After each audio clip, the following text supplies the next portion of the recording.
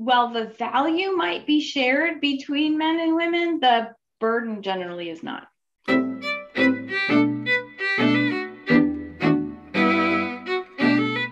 Hi, my name is Frank Schaeffer, and you are watching and or listening to a podcast and a live Facebook event called In Conversation with Frank Schaeffer.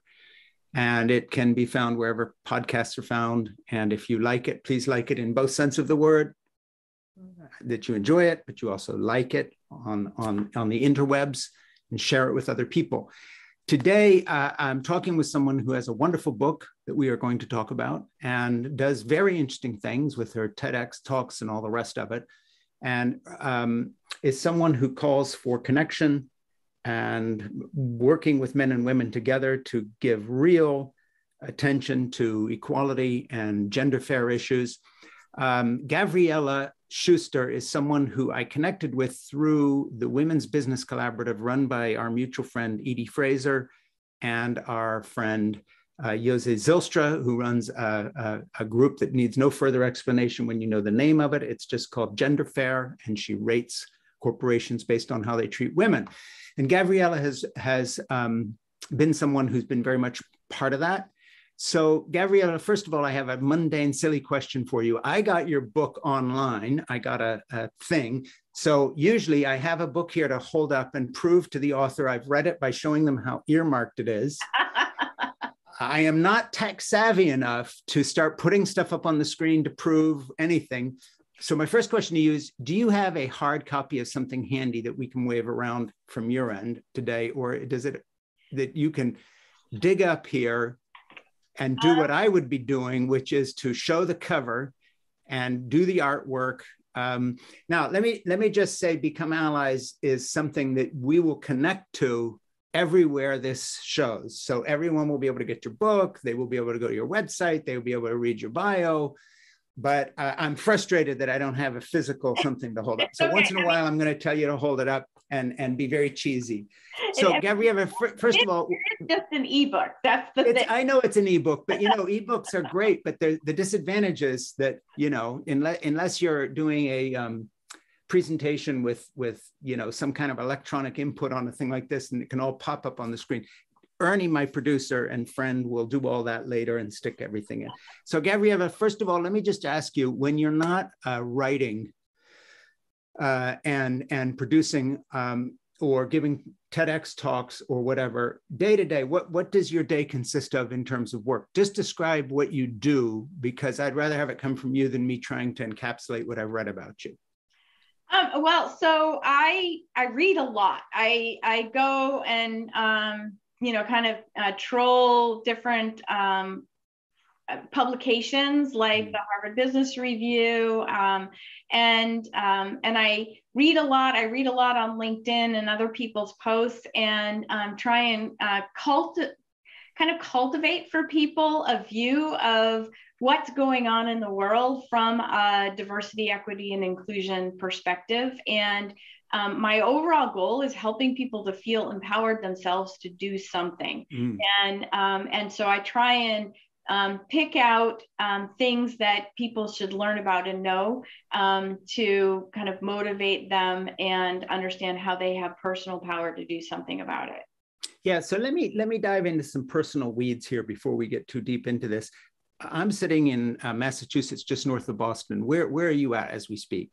Right now, I'm in Central Coast, California. And when you say right now, does that mean you're visiting somebody, or you just move around a lot? I move around a lot. I spend like half the year here and half the year at my house in Seattle. Oh, okay, good. And so are you sort of Seattle based? Yeah. And on a day-to-day basis, what do you find yourself doing in Seattle? Let me describe what I do here. When I'm done with this conversation, I'll have a half an hour leeway.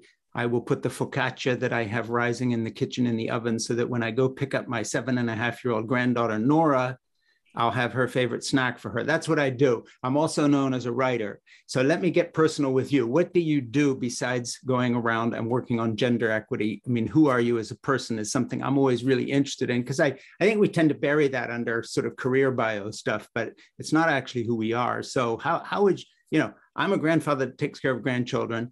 That's kind of what I do. What's your life about?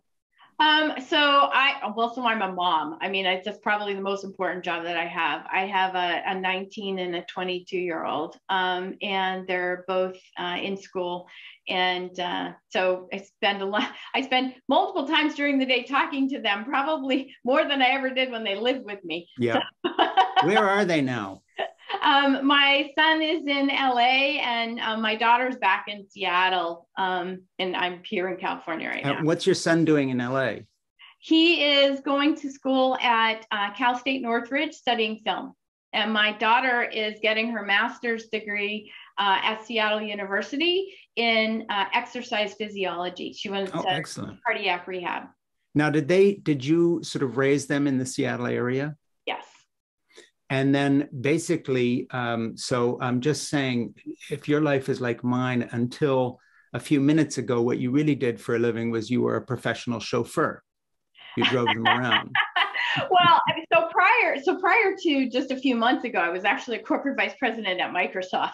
And yeah, I know that's the official stuff, but in reality, you were driving your kids around. I mean, a chauffeur, a psychologist, all those things. I also love art. So I paint. So I painted this behind me. There's artwork all around. Nice picture. Same here. The pictures behind me are all things I painted. We share a lot. Yeah. So yeah, because the reason I wax personal is this morning I was talking to a very good friend of mine who's a professor at a university who I met when she was at Harvard starting a magazine, and then she came to interview me. She's a very, big, fancy, accomplished woman like you are, with all sorts of credentials. We talked for an hour and a half this morning, and what we talked about was the fact that all her friends, who are, by the way, in the same sort of demographic, age-wise and accomplishment-wise as you are, that, they have this, I'm speaking about women, but men too. They have this official side to their lives, executive at Microsoft, professor at a university doing women's studies and gender equity studies, whatever, as Myrna, my friend, does.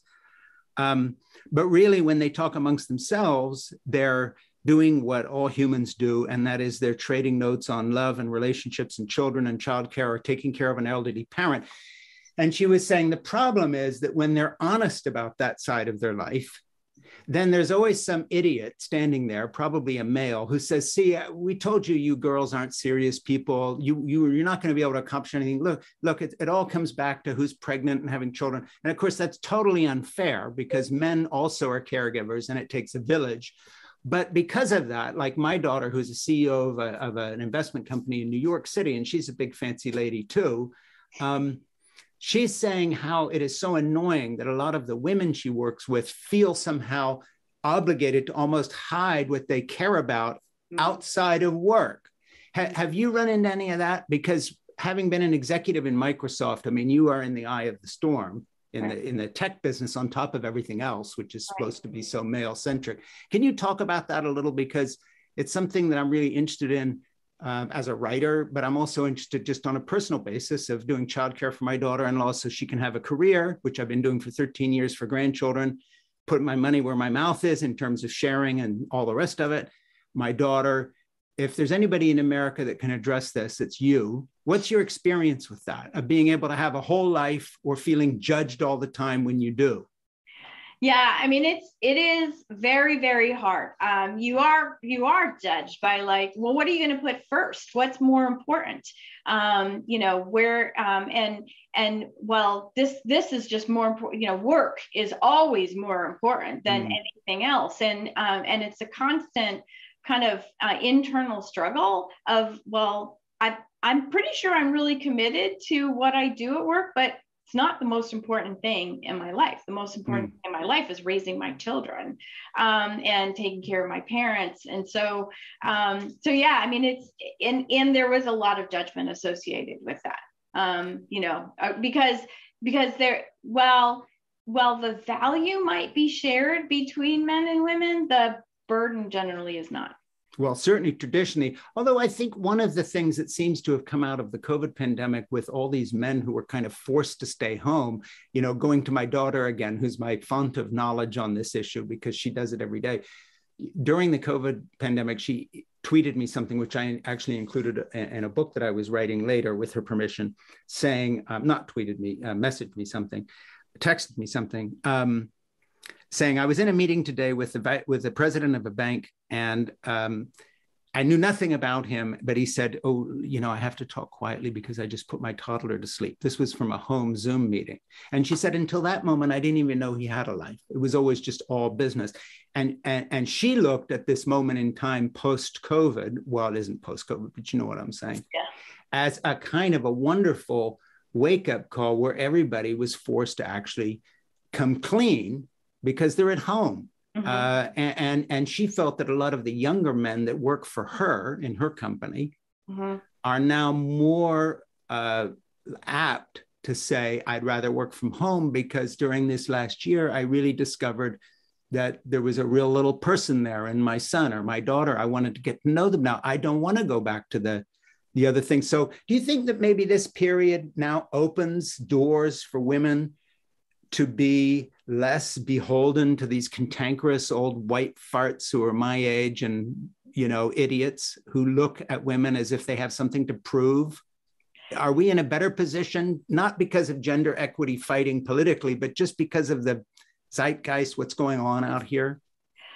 I'm hoping, I'm really hoping that, the experience that a lot of men had when they were at home, realizing how much there was to do, will make a difference and will be a pivot point. And just realizing how much more engaged they want to be will be a pivot point. I definitely think there is a generational thing, right? I think that even like at the millennial down level, there is a lot more focus on having a whole life and not just, being ambitious and work life kind of thing.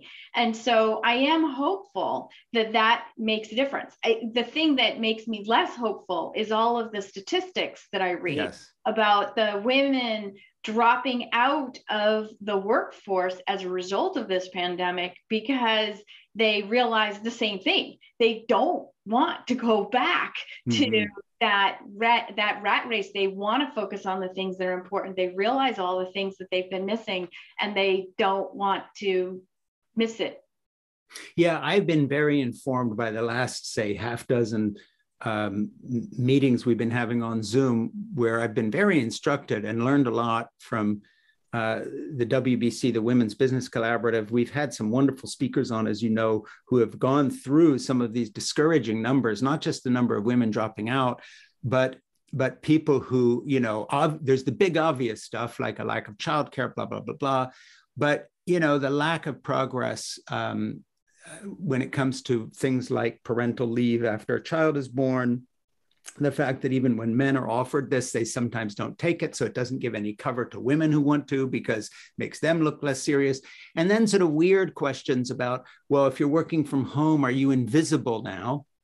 So you're not going in and doing all this time in the office and, emailing your boss weekends and everything. So, I'm with you. The numbers are discouraging, but I think that some of the solution is, in a sense, to start really trying also to free men up to speak their minds more honestly, and say, hey, listen, we got a bad bargain as women in that we were told to buy into your system, but excuse me, last time I checked, you're not happy either. Right. I mean, when do we get to that stage where it isn't just gender equity, it's actually, let's change the whole damn system to be in favor of human life, period, irrespective of gender or sexual orientation? How about just start with what is human life about? And it's certainly not all about career and job and title. And then in a minute, I'm going to ask you about Microsoft and your rise there and what you faced and what you did. But just let's talk a little more about this before we get into that.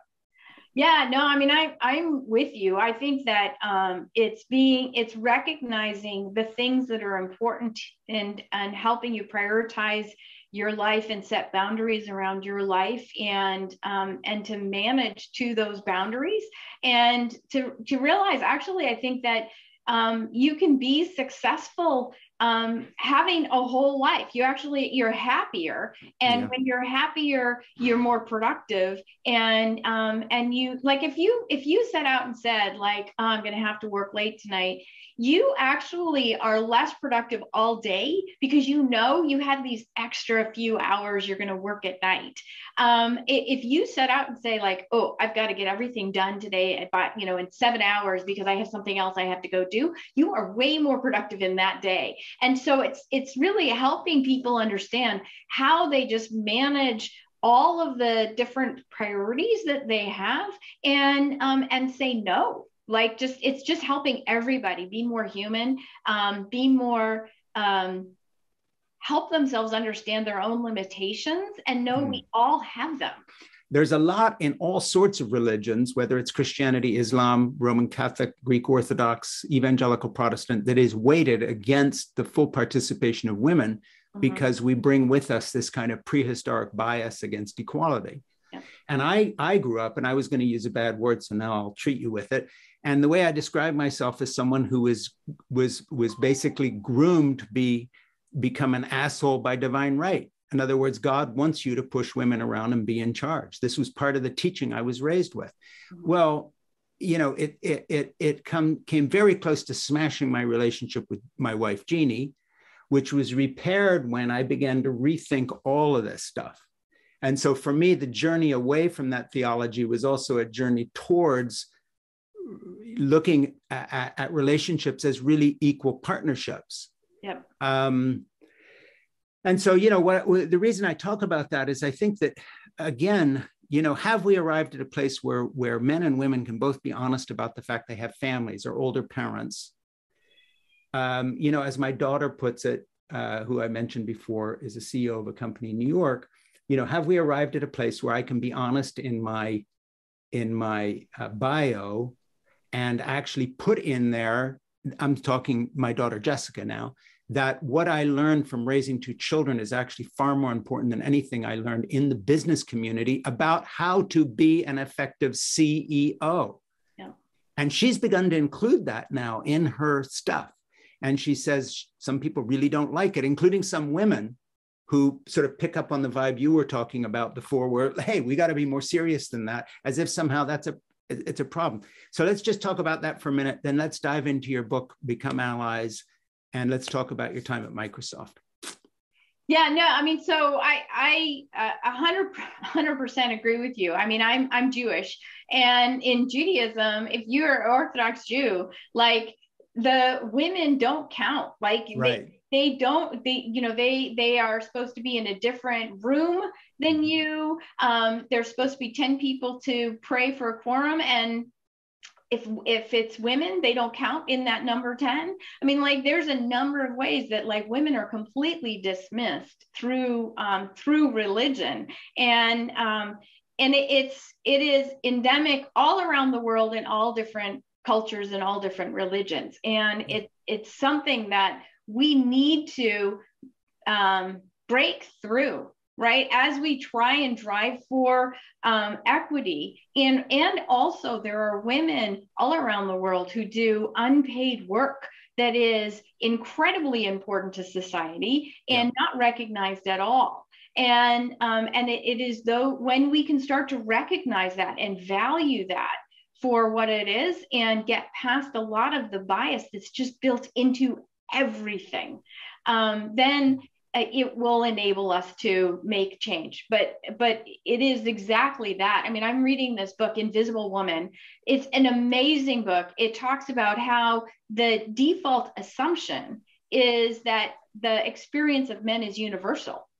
And so we miss so much in the way we design things, in the way we do things, in the data we look at, because we don't look at it between men and women and their experiences. We just assume that the experience we're looking at is a universal experience, but it's a male experience. And so, yes. It's just, it's very depressing. But it also, as the optimist in me says, like, that we can make this change. We can break through. There are cultures where that is less so the case.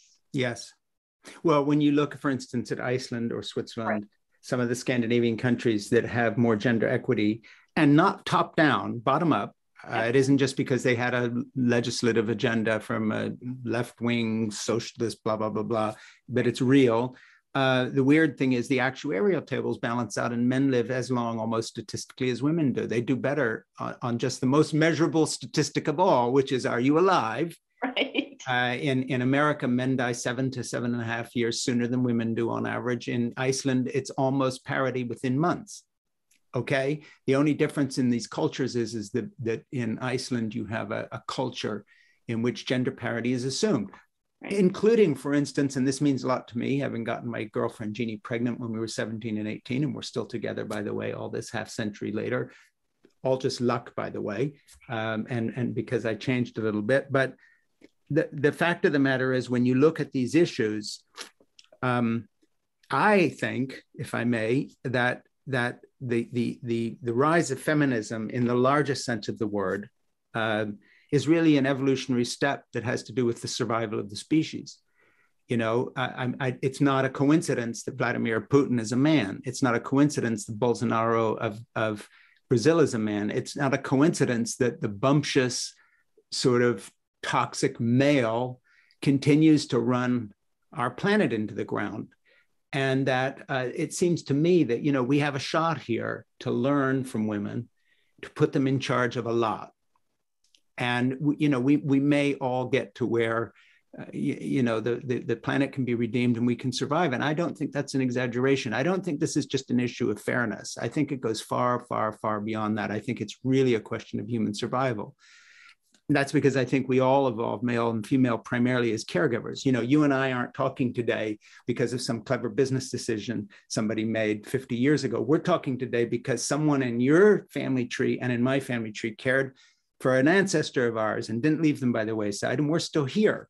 Right. So in that sense, we're all each other's parents, and that's got to be the vision. So now, how does that translate into your book, Become Allies? Let's switch from our philosophy discussion here to what you've done in this book. Tell me about the book and what's in it, and then I'll ask you some questions based on having looked through it myself. Yeah, I mean, and so, you know, when I think about what makes a difference for somebody, how do you personally make a difference? And what made a difference for me? And this is why, you know, I started down this path because I got frustrated that 30 years into working in high tech, things are not better for women. And in fact, in some cases, they're a lot worse. And, you know, how do we really change that? And what did I do? What were the tactics I used to, you know, be successful? And I started to kind of dissect that. And what I realized is that I had kind of unconsciously been building allies through my career and enlisting men to support me, like, so that if somebody was talking over me, I wasn't the only one noticing that someone was talking over me, or if somebody was taking my idea and like then it was hailed as brilliant, I wasn't the only one that noticed that just happened. And so I thought, well, you know what, how do I turn this into something that helps others understand how to be that ally and help women and actually anyone understand how to build those allies, how to ask for what you want, and then how to be there as an ally. So the definition of an ally is somebody who recognizes their own power, privilege, position, and shares that power with someone else. So by doing that, they empower somebody else. And so, you know, that was where I found that individuals, every individual, regardless of, you know, whether you're talking about work or not work, whether you're talking about whatever position you have in an organization, you have the opportunity to be empowered and be an ally, and you have to do it much more intentionally, though. You have to be thinking about it. And if you want to create diversity in your organization, you have to do that intentionally. You have to think about it, because if you don't think about it, then what you do is you end up hiring people in your own circle. You hire people who are your friends and your family or are recommended by somebody else that you know. And typically that does not drive diversity. And so, I started to explore, like, how do I help people make more conscious patterns of behavior that are easy to remember, easy to do, and empowers everybody to start making that change. Yeah, no, I really like that about the book. And now I'm going to just question you a little bit on that. Can you give me some specific examples of other people who have experienced the same phenomena of making these connections? And then part B to that question, the allies you were making, how did they fall out between male and female and non-binary people and so forth? Was it mostly women? Was it mostly men? Examples from your book, maybe examples from other people's lives where this has worked, because I think it's a tremendous principle. I just want to know more about it. Yeah, I mean, so for me, because I was surrounded by men, it was mostly men. But there were women that were my allies as well, and I don't think that the process and the approach is any different when you are building an ally with a woman than you're building an ally with a man. It is about recognizing that you are alone. When if you are in a meeting, in a group, and you are feeling like you don't belong, like your perspective doesn't matter, that someone doesn't want to hear it, or like you're uncomfortable because your perspective is so different. The key thing is to recognize, like, that difference is good. That difference is necessary. That's what diversity is about. And that's why you're there. But you've got to figure out, how can you enlist the support of those around you to make it easier for you to step into that. And building allies is the way to do that, to be able to be clear with people about what you need. I find that 80-90% of the men that I work with wanted to be supportive, to be allies, to empower me, but they didn't know what to do. And so the clearer I could be about what I needed, then they could take action. And talk about some of the things that you did need in your own journey, and what other women in similar positions or coming to those positions might need, sort of specifically the kind of things that they were not seeing, that you had to draw to their attention because they had goodwill. And you said, hey, Jim, next time around, fill in the blank. What could we do better? Yeah. So there's the most frequent microaggression is being interrupted. Right. I was constantly being interrupted. I would have an idea, I would start to talk about it, and I would be interrupted. And it's frustrating because you get interrupted so much that you just decide to stop talking. And that's not just my experience. That's like, as I've talked to other women, that is a large swath of frustration. And so being able to say to someone that you want to be your ally, when that happens, it would be helpful if you would simply say, I don't know that Gavriella was done talking. What else did you want to say? Or are you done? Would you like to finish? Whatever it is, right? And it's a way of, interrupting that flow without creating any kind of blaming or shaming, right? You just interrupt the flow and you give the floor back. And it's super powerful, because then the person who did interrupt realizes, oh, I just interrupted, because a lot of times they don't recognize that they did that, right? And when you ask somebody to do that, they pay more attention, right? Then they recognize that you're getting interrupted a lot, and they start to see that, and then they start to see it not just for you, but for everyone, right? And so another one is, that you say something and nobody hears it. Like it's not like made a focal point. But then like 3 minutes later, a guy says it and it's hailed as a brilliant idea, right? And so the way I built out an ally with that is I said, look, feel like this happens to me a lot, at least like once every meeting. I'll say something, no one responds to it. It's as if I didn't say it. And then 3 minutes later, someone else says it and they think it's a great idea. Mm-hmm. I'm not looking to be a credit hound, right? I just would like to be part of the conversation. So when that happens, it would be helpful if you said something like, hey, Brad, that's a great idea. And I think Gavriella said something like that just a couple minutes ago. Gavriella, is there more that you'd like to expand on that? Right? Yeah, I love those points.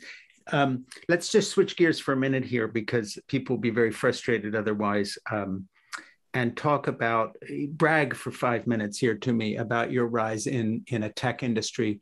Talk about where you are, what you've achieved, and so on, because I just want to go there for a minute. You're in Microsoft. Talk about your history with Microsoft and what you've done there, and lay it out for us so we know that little part of you, as well as all the other material. Sure. So I worked in high tech for over 30 years. I worked at Microsoft for 26. I had 14 different roles in those 26 years.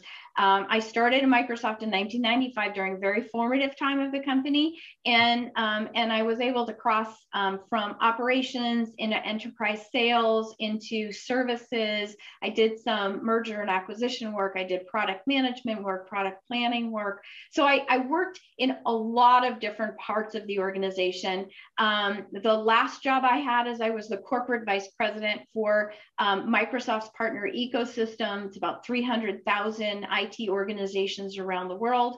And I was running revenue of about $42 billion. And so it was a great career. And I was promoted a lot during the course of my career. And I also did take a step back when I had my second child, and I worked part-time for about 3.5 years. And I learned a lot about why I shouldn't have done that also. Although I never would take it back. I don't regret it at all, but I realized I did that because it was the only way I felt like I could justify not working 60 hours a week. And I told people who worked for me after that, like, if you want to work part-time, I will figure out how to make that happen. But you can feel free to work 35 hours a week and still be paid for your full time, because you will be more productive when you set boundaries, like we talked about earlier. Well, and obviously this would be just as welcome to a lot of your male counterparts if they had that opportunity and knew that they weren't going to get dinned for it, like a lot of these guys who don't take paternity leave, thinking, well, I won't look as serious. And then the women are sitting there saying, well, thanks for nothing, because now it makes me look unserious and I want to take this time. I mean, it's a horrible circle that has to be broken, I think. And let me ask you about going through your career path here. Sort of, you brought us up to speed on where you come from. As we speak today, what is your job description? How would you see yourself? I mean, aside from the fact you've written this book and you're an advocate for these issues, are you still working within the corporate structure? Yeah, well, so now I'm an executive board director. So I work on the board of several organizations, and then I work with private equity firms in helping them evaluate technology investments that they're making. Oh, okay, good. Well, as I mentioned, my daughter Jessica, she's also part of WBC. You ought to talk with her, because she is working as a green energy person, both for the investment side, and before that, she was a lobbyist for the 50 biggest European energy companies with the European Union, with her office in Brussels, and then she moved here to the CEO position. So Jessica's involved with the WBC, the Women's Business Collaborative, and our friend. So there's connections there. I think she was down. Were you at the stock exchange the other day when? No, I couldn't get out to New York. I couldn't get there either. But anyway, they all seem to be having a good time down there. Let me get back to your book, in that I'm going to, obviously we're recommending it highly and asking people to buy it we will put all the links there. But in terms of who your reader is, you know, when I write, I start sort of picturing a reader. Who are the kind of people, male, female, non-binary, whomever, who will benefit from the book on a personal level of giving them more steps of things they can do. And then on the corporate level of saying, hey, we ought to make sure everybody reads this book so that Gavriella has an impact on our company beyond just individual activity, and make a little more corporate policy out of it.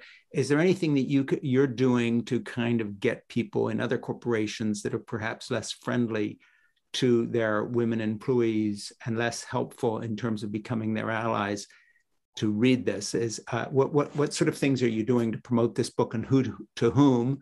And who do you picture as your reader? Is it a vice president of a company that hasn't thought of this, or the woman working for him who's a little bit oppressed by his lack of help and insensitivity? Well, so in general, I believe that there's a 20% of the population who recognizes that there are that these challenges exist not just for women, but for Blacks, for LGBTQ, for a lot of the minority populations at work, and they want to do something and they don't know what to do. And so, in general, that is the audience that I wrote this for. Somebody who recognizes there's an issue, but they want to figure out what do they do about it. Specifically, I wrote this for one of my last job was advising these organizations around the world, tech organizations around the world, and how they create higher degree of profitability and revenue for their organization, and how they increase cash flow. And creating a more diverse and inclusive environment is a proven technique to drive greater degrees of innovation and higher profitability. And so specifically, I wrote this for the CEOs of those organizations, which tend to be kind of mid-size, you know, say 200 to 500 people, and for the leadership of those organizations to understand, how do you build a more diverse organization and break out of the ways that you've done it in the past? And then how do you make sure that your organization is working in an inclusive way? Yeah, you know, it just coincidentally, Ernie's reminding me in my notes, Ernie, my producer, that it's Equal Pay Day today. And in terms of making allies, you know, you get these sort of token days. It's like Valentine's Day. You know, if you have to depend on Valentine's Day to say I love you to somebody, you got a problem. You know, like anniversaries and all this. It's just tokenism. But other than the fact that Equal Pay Day, you know, serves as a nice token gesture, let's talk for a minute about gender equity in the most basic form of equal pay and opportunity, aside from making the alliances you're talking about once you're sort of in the system. You know, when we look at that in the United States, it seems that along with infrastructure and all sorts of other things, we tend to lag behind a lot of other developed countries in our sensitivity towards this. I had an example of this on a women's business collaborative call where there was an executive, I think from Daimler-Benz, in Germany. I think that's who she was working for. I'm afraid her name slipped my mind, but I asked in the chat section a question saying, well, how many of the people who are in corporations on this call are in a company that provides childcare on the premises of your factories and offices, so that a mother or a father, a parent of any kind, can be at work and go have lunch with their kid in the center, or there can be a crisis and they can go down the hall. Forget just working from home. Right. And I was stunned by the fact that she answered me and said something to the effect that, and I remember the number, it was mind-boggling. She says, well, we have 900 of them. This was a big company, and it's a German company.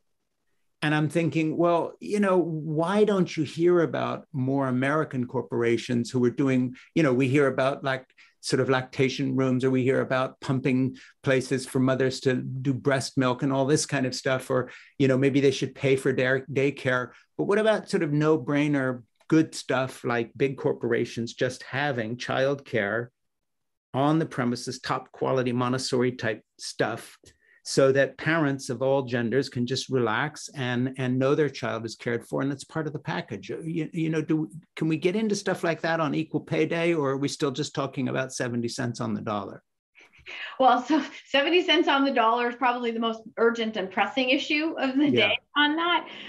But I would say that the challenge I think we have in the US is that there is a culture of litigation, and there's a level of liability that people hold accountable that doesn't exist in a lot of other countries. Yeah. And it prevents organizations from doing a lot of things for people, like having on-site childcare, because the level of liability associated with that is pretty high. And so it's frustrating, right? Because it doesn't open up all the doors, and it really keeps it. Even equal pay is held back by a lot of the potential for organizations to have greater litigation. So from my perspective, one of the biggest things that we could do that would drive for pay equity and greater diversity is to insist that organizations be transparent about their current, where they stand, pay equity and diverse populations. And the reason organizations don't want to do that is because if they haven't already taken action to drive for pay equity, then they open themselves up for lawsuits, right? And so it's this litigation culture that overrides everything that makes it so hard for us to make progress on so many of these issues. Well, when we talk about these issues, let me dive back into your own career and talk about, what is the state of the union in tech these days for women and for people of color, and just across the whole gamut of diversity issues and equality and fairness. The tech industry, I'm not particularly fond of the tech industry. I mean, I use it. Here we are, we're doing this together on Zoom here, and we're going to put it on Facebook. And so there's a huge level of hypocrisy in my comments, but I get very annoyed by the hubris of the tech industry anyway, and the malfeasance of people like Facebook, and just the whole bit. I mean, it's very annoying, and it's speaking now as a male. It's the kind of men who come up with things, in tech sometimes are the sorts of men that annoy me most anyway, in terms of all these stupid catchphrases like disruption and everything. And I'm always sort of saying, well, disrupt what? What I love most in my life are the undisrupted bits. Thank you very much. Take your disruption and shove it. I want to go back to an old restaurant I've loved for years, and I still want to find it there. I don't want to find a parking garage because you had a better idea. Thank you. So that's my personal bias, aesthetic, I guess. But give me a little thumbnail sketch of the state of the union. Is it getting better in tech for women or not? You talked a minute ago about the fact it's still very frustrating. Are you the exception that proves the rule? Or are other people being able to come up through this, and on the sciencey side as well as the management side? So high tech is definitely the worst. Like, when you look at other areas of STEM, when you look at scientists, mathematicians, there is closer to say 40% women, 60% men. High tech has gone backwards. So when I first started working in high tech in 1991, 36% of the computer workforce was women. And today it's down to 24%. And so it is definitely going backwards in terms of the level of diversity. And, don't even get me started on, Black, African American, Hispanic, Latino workers in high tech. It's very low. And those organizations are predominantly white men. And, we really need to do much more intentional work to bring about higher levels of equity. I mean, organizations get excited when they have say 25 or 30% women in the organization, or, 15% women in leadership. It's like, wow, that's like pathetic. Mm-hmm. And so, the bro culture still exists in high tech. There's a lot of systemic challenges. And there's that there is that perspective that you work 24 hours a day, great ideas, they come to you at 10 o'clock at night, or, if you're not, working to burn out, then you're not working hard enough. And all of those things still persist in the high tech industry, and it's very frustrating. The number of women who have patents is way lower than the number of men. Women who get VC and private equity funding for their organizations, typically the numbers only go up when they are co-founded with a male, right? It's still startlingly bad.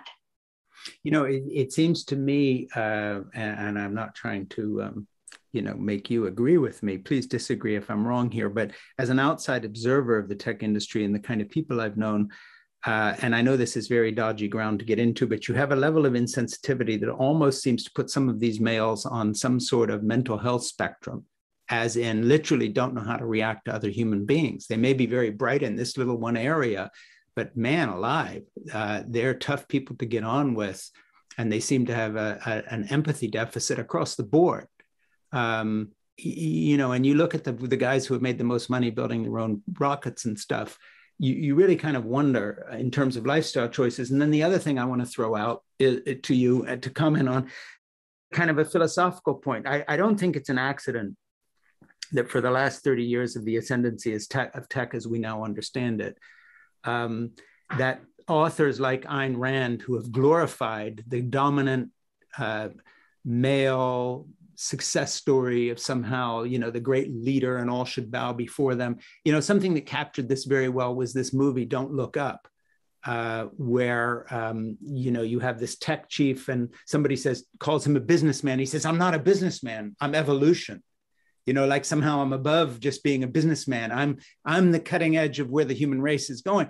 And that kind of ridiculous hubris sort of goes with this Ayn Randian view of the great male leader, just what you're talking about, works 24/7, leads, the hubris, the kind of toxic male, and so on. And I'm wondering does the tech industry draw a certain type of male to it?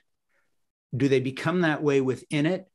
Does getting successful make you this greedy and crazy? Because when you look, for instance, at universities today, there are more women in university level education than there are males. It's not because women are not educated. It isn't because there are none in the sciences. I almost wonder if there's not a philosophical bias within the community itself towards a kind of a libertarian male orientation that is less to do with business models and more almost philosophical, almost religious in a sense of regarding a certain type of success. I don't know, maybe I'm not putting this well, but does it spark any thoughts? Yeah, I think that there are a lot of women who study to go into high tech. They do go in, and the dropout rate is very high. And it is because you tend to hit a lot of these kind of systemic built-in biases, like if you're going to be developer in gaming, then you have to be doing gaming all the time. And like the best gaming games are the ones where you go around killing people all the time, right? And so if you don't like that, then you don't belong here. And there is, it does tend to be very clubby. Organizations like Microsoft have tried to evolve over time, right? Like it was, say, like 10 years ago, like it was like, well, Microsoft, we only hire the smartest people. And so when you look at like the way that the hiring was done, it was all very biased towards hiring men. And there's a lot of work done to, kind of move away from that and talk about, growth mindset, empathy, collaboration. Those are things that, one, attract more women, and two, create a more inclusive organization that embraces the qualities that women tend to bring to the organization. But still within the industry, there's there's still too much of that perspective that, you know, it's based on moments of brilliance and your level of passion for it, and it has to be like your overriding thoughts all the time, and those are not typically characteristics that women like aspire to. They don't. Yeah, which by the way, being at risk of being one of those males that jumps in and interrupts you, is precisely why women actually get things done. And a lot of men, it's just talk. I mean, I'm being serious. I'm not pandering to your point of view. I really mean it. It's why I have a woman doctor, a woman lawyer, a woman estate planner, a woman financial planner. I'm married to Jeannie for all these years and changed so she'd stay married to me. You know what I'm saying? Because there were my problems. I think there are men out there like me who are genuine allies, not based on some ideology where we, you know, accepted Jesus and decided to change our lives, but just on a utilitarian basis of what works. And what works in this life is cooperation. We did not survive as a species because of biff, bam, boom, get out there and conquer everything. It's because of all the little acts of collaboration.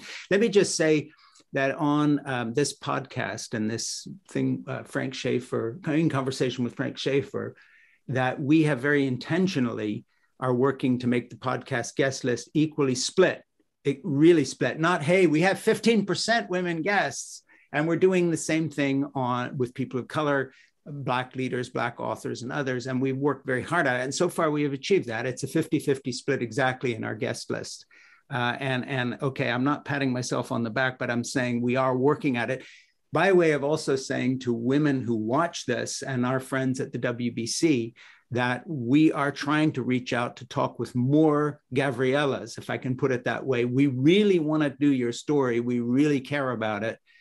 I'd say the main theme of our podcast is gender equity in some way. And we do that with men. By the way, one of the guests I had that I want to bring to your attention just for your own reading list was Matthew Barzan, speaking of one of our male guests. And Matt is a friend of mine who was Barack Obama's ambassador to the UK, and then was Barack Obama's chief fundraising person for the small donation program that gave him the money that made him president. And Matt has written this incredible book that I interviewed him on our podcast about called The Power of Giving Away Power. And you were talking in a way 20 minutes ago that could have been taken out of Matt's book in terms of exactly that. So I would recommend The Power of Giving Away Power as something that you would enjoy reading. If you ever want to get in touch with Matt, I'll introduce you because you're speaking the same language. And it's a really good point. So you know, there are other very smart, wonderful people out there saying something similar to what you're saying, which I think is always a good sign. So let me get back to this question of your own journey through tech. What can be done by people to try to get to a point where the tech industry is known for more than being a bro culture? Is that going to change? Is it going to change because of social pressure? Or can we be like our friends at Gender Fair, Jose Zylstra, my friend who got me involved with ED and WBC, who I've interviewed here, who rates companies by the way women are treated within those corporations. I don't know if Jose is rating tech companies because it's more on the consumer end of things, but let's start this with something positive. Is there a tech company that's sort of doing it right and has really a 50-50 split yet and is really working to have Black and people of color and you know, other folks who have been neglected, or are they all just a big mess? I haven't run across a tech company that is at a 50-50 split. And, you know, there are a lot of companies in the tech industry that are driving towards pay equity, which is super important, and have programs to drive for pay equity. How about transparency, just to throw that one in because you brought it up? There are a few, yeah. I mean, Microsoft in particular has published their pay equity stance and the data behind it, as well as their diversity numbers. And so, you know, there is movement afoot to do that. AWS has a male allies program in place, led by a friend of mine, Robert Lascano, and has over 1,500 men who are participating in that allyship program. And so there are definitely there's movement afoot, you know, in the circles of the partners that I work with, the IT organizations around the world.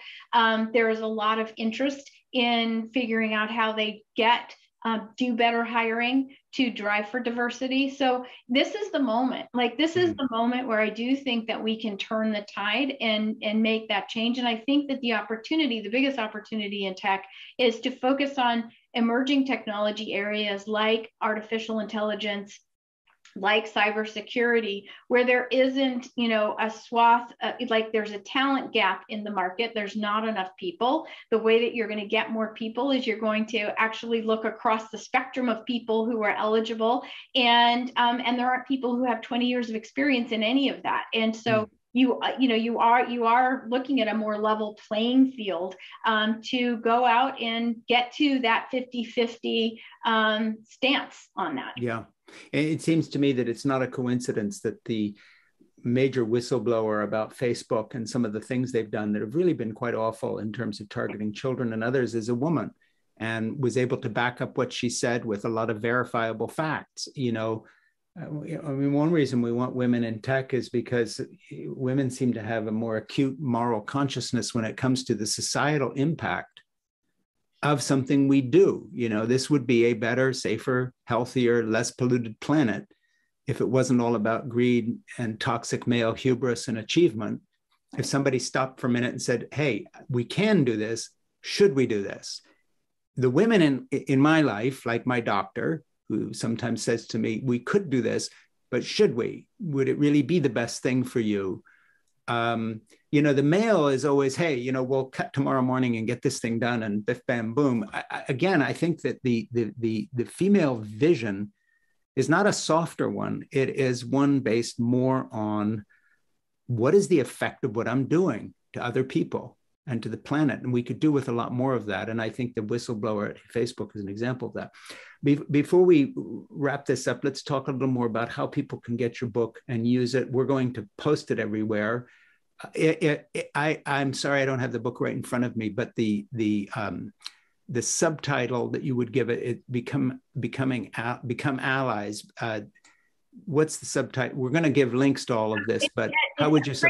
It's a framework for change. That's it. It's a framework for change. I screw these things up so badly, even in the titles of my own book, that my producer has to put them up as memos to me saying, here's the title of your last book. I mean, I'm sorry. No, it's free. So you don't have to buy it. It's free. You can go to GavriellaSchuster.com and download it. And I would encourage you to, you know, take a look, think about how do you apply that in your own life? What's the opportunity for you to both change your hiring practices to hire for diversity and then create a more inclusive environment so that you celebrate that diversity. Are you allowing other people to post your book as well, not taking credit for it, but as a book, since it is free and no one's stealing from you? For instance, could we put it on all our sites? Yes, absolutely. Not just a link to your site, but the book. Yeah, it's fine. So it's one click. So Ernie, my producer, you're listening to this. I want Gavriella's book stuck up as a guest commentary on my blog site. I want to put it on Facebook. I want to put it on Twitter and all our sites and make it like one click so that they can go straight to Gavriella's book. Let's start something for her, try to spread the word. And then of course, put a button for people to click back to her for information or speaking or whatever else. And what else can we do for you?